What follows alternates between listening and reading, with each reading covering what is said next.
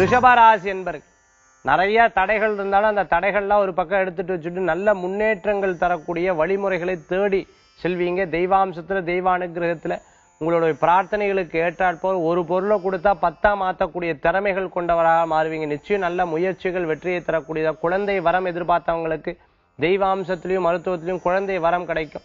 நல்ல முன்னேற்றம் தரக்கூடிய நாள். நம்ம கஷ்டப்பட்டாலும் பரவாயில்ல, குழந்தைகள் வாழ்க்கையில கஷ்டப்படாதுன்னு சொல்லிட்டு ஒவ்வொரு முயற்சியும் எடுத்து பண்ணுவேல், நிச்சயம் உங்களுக்கு அது கை கொடுக்கும், நல்ல முன்னேற்றம் தரும்.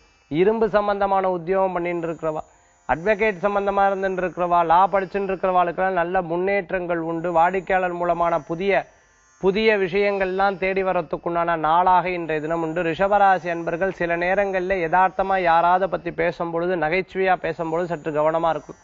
அவ ஏதாவது தப்பா நினைச்சிடுவாளோ அப்படின்ற விஷயம் இருந்தா அதை பத்தி பேசவே வேண்டாம்.